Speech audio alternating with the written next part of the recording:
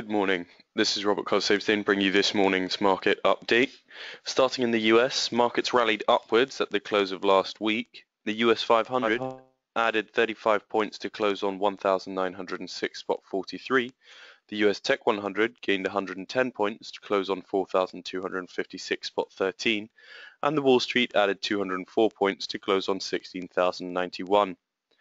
Apple, which has declined 24.6% from its peak of $134, helped push indices up on Friday, gaining $3.91.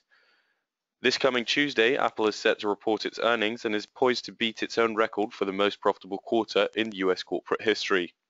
Although net income is expected to hit $18.2 billion, that is only 1% above the record it set a year ago. Income for the final 3 months of 2014, the tech company's profits surged 37%, and chief executive Tim Cook hailed iPhone sales growth that was hard to comprehend. Now, with the smartphone market slowing and demand in China in doubt, Wall Street is more fixated on another potential milestone for the world's largest company by market capitalization, the iPhone's first ever down year. While most analysts predict iPhone sales will rise slightly compared with its fiscal first quarter a year ago, when it shipped 74.5 million units, investors are more concerned about what happens to Apple's most lucrative product through the rest of the fiscal 2016. Analysts are particularly obsessed with the outlook for iPhone sales because the device accounted for 2/3 of Apple's sales in 2015. This is not the first time the Silicon Valley company has seen such concern grown on Wall Street. In early 2013, in the wake of a 78% leap in iPhone sales for the 2012 holiday quarter, Apple's market capitalization fell below that of ExxonMobil, which it had overtaken as the world's most valuable company a year earlier. Then, as now, leaks of cuts in Apple's supply chain compounded doubts that such huge growth in iPhone sales could never be repeated. Mr. Cook warned analysts to question the accuracy of such rumors. Apple's growth rate did indeed slow during 2013, but the launch in September 2014 of the iPhone 6 and 6 Plus, which boasted much larger displays, reignited demand. Now, Apple appears to be hoping that it can do the same thing by cutting screen size again. Persistent rumors suggest that a new iPhone 5 SE, with the same size display as the 2012's iPhone 5 but new technology, including support for Apple Pay and live photos, will be released in the spring. In the commodities sector, Friday saw a decline on gold after a 3-day gain. The precious metal fell $2.80 to $1,098, while Brent crude had a large rally in the markets, gaining $2.47 to close at $32.17 a barrel.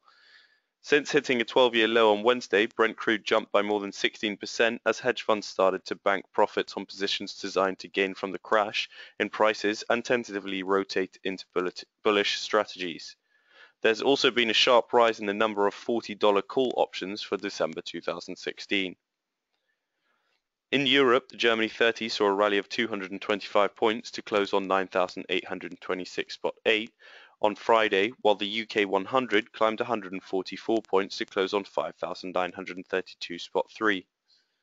Further discussions are taking place in the UK over the proposed Brexit this year, with the warning by executives at some of the world's biggest drug makers stating a British exit from the EU would isolate the country's scientists and reduce its influence in medicine, global pharmaceuticals.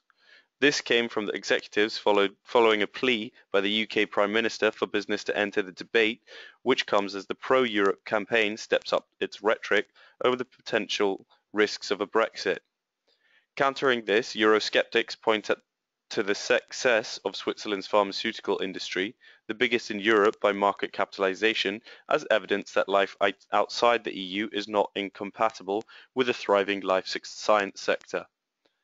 Pharma executives say that the level of disruption following a Brexit would depend on whether the UK remained part of European Medicines Agency, which approves medicines for all EU countries. Non-EU members, Norway, Iceland and Liechtenstein, fall beneath the EMA's umbrella as part of the European Economic Area, but Switzerland, which is not part of the EEA, has its own separate drug approval process. In today's corporate news, an independent report on Saturday called for BT to spin off its broadband network.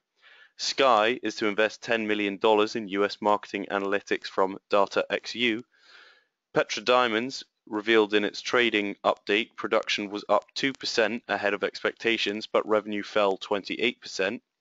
And private equity firm Electra announced it is to review its investment strategy after activist Edward Bramson was elected to the board last year. Today's economic data in focus: at 9 a.m. in Germany, Business Climate Index was released. In Italy, retail sales and industrial data was released. At 11 o'clock in the UK, CBI Industrial Trends Survey is released. And at 3:30 in the US, Dallas Federal Manufacturing Index is released. That's all for this morning's market update. Thank you and goodbye.